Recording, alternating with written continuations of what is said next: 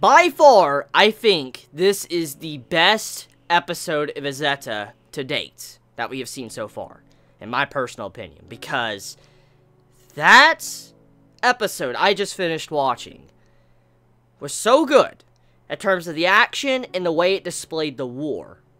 It was just so good. I was so entertained while watching this, and honestly, I like the emotions and the tension that this episode brought to the table with how the war is going down. Even though there's magic on the side of our characters, they can use magic. We have, Izetta that can use magic and save the day.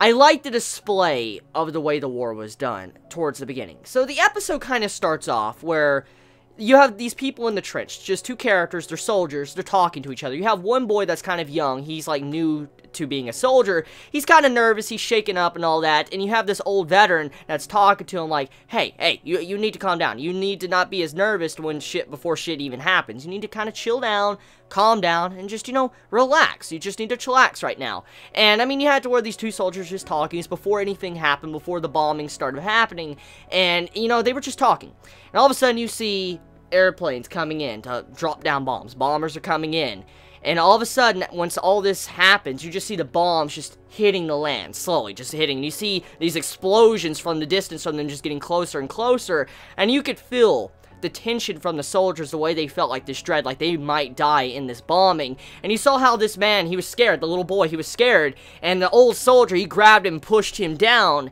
and this was when you realized how good this episode was.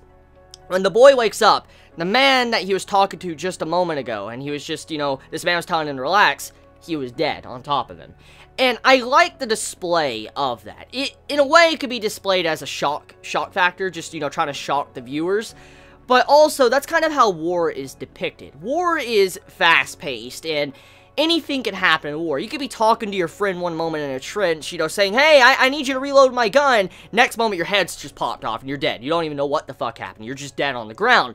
That's how war is. And through multiple scenes throughout this episode of Izetta, you see characters that are talking with each other. You see the situation where they're fighting and firing at the tanks coming in, seeing these people charging over, trying to get to them, and you see how these people are just dropping. Like that one scene with the machine gun, where the man's like, hey, you know how to use a machine gun, right? He's like, I need ammo, and so he's, he's the main little boy character, like the new recruit, he's getting, ammo for the guy that's using the machine gun. He's shooting and all that, and all of a sudden his head just, he's gone. He just hits the ground, and he's dead like that.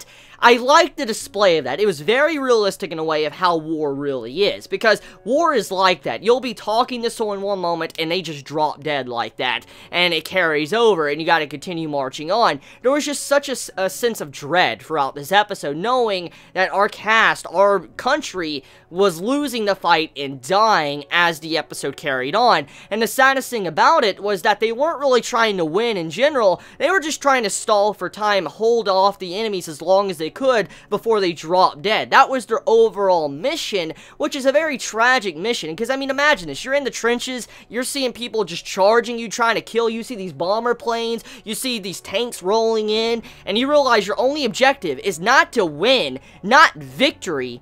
No. Your objective is to stall as long as possible until every man that is on that battlefield is dead.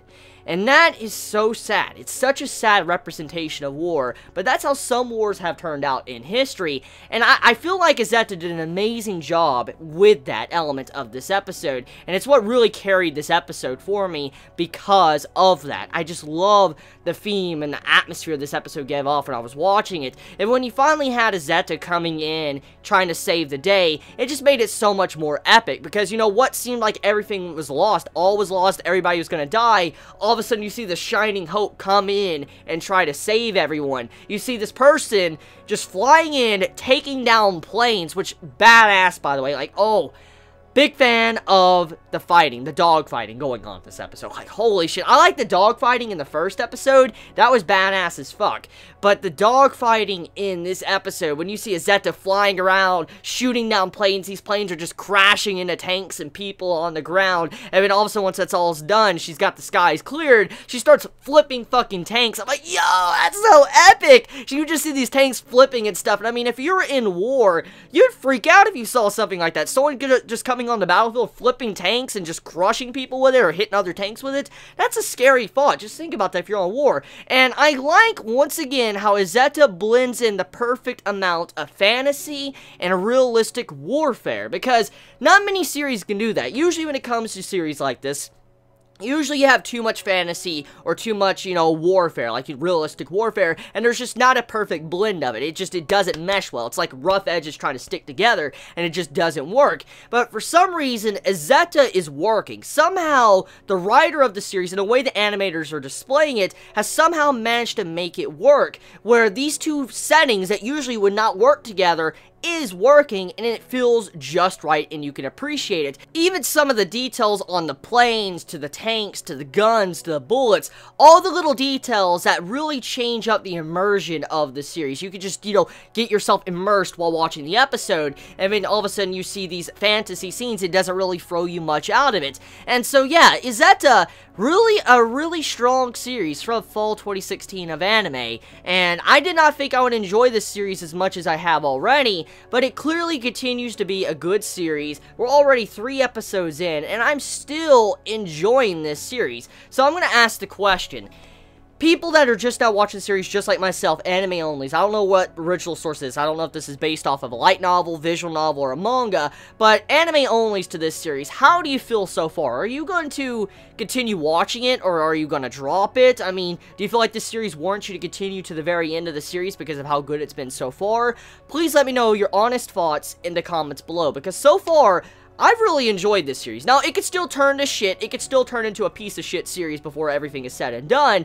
But at this time, though, it's still a good series. And I'm a big fan. Even though this episode's simple, it was just about fighting, just a war going on, the representation of it was just perfect for me to really enjoy it. So let me know your thoughts in the comments below. You all have a wonderful day or night wherever you live. Please be safe. Chibi out.